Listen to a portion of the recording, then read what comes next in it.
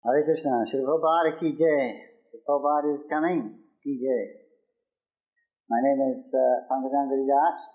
I was initiated by His Divine Grace H.G Bhaktivedanta Swami Shri Prabhupada in 1973.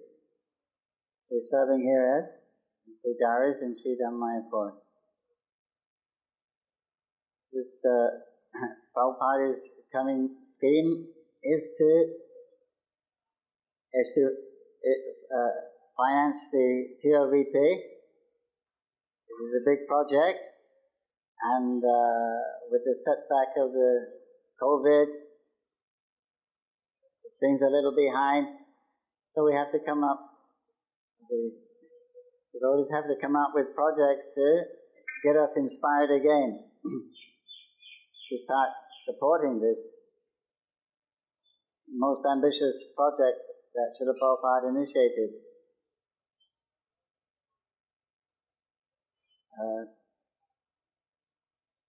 He said he wanted in this new temple that the Radha Madhava Ashtasakhi should be there. And he gave the sizes. Krishna should be 5'10" and Radharani should be 5'8". And Krishna should be black and Radharani should be white stone. And Panchatattva should be 9 feet tall with their fingertips. Golden. And Guru Parampara altar. So when you come in the temple, you pay your obeisances to the Guru Parampara, get their blessings, go on to Panchatattva, get their blessings, and then we can go to Radha Madhava and Shakis, Vrindavan, to get their blessings. Also Nrsimhadev will be there. So it's a very ambitious project, so we really need everyone's support in this case. Before 1977, Prabhupada expressed his desire. So many years have passed, but finally it's coming to a finish, an ending point where everyone can move in. So we have to have a little encouragement for everyone, just like we have the Panchatattva already here.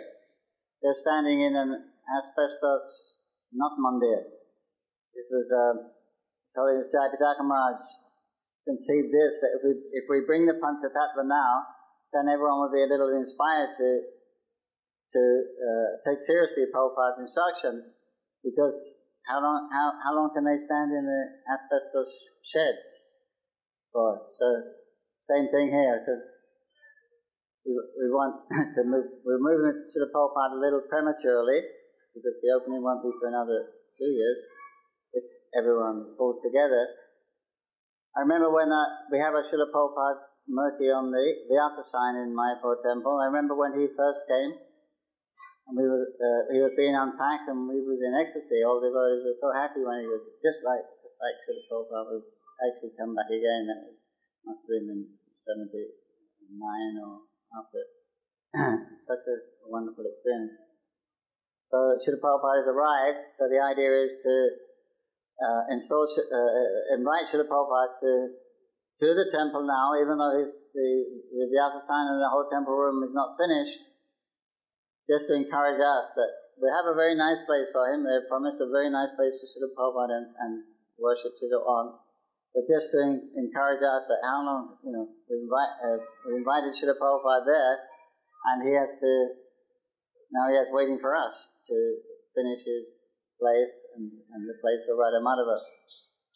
So anyway, this is the system. First we invite Guru, and we assist Guru in the worship. So the Prabhupada is actually inviting the deities.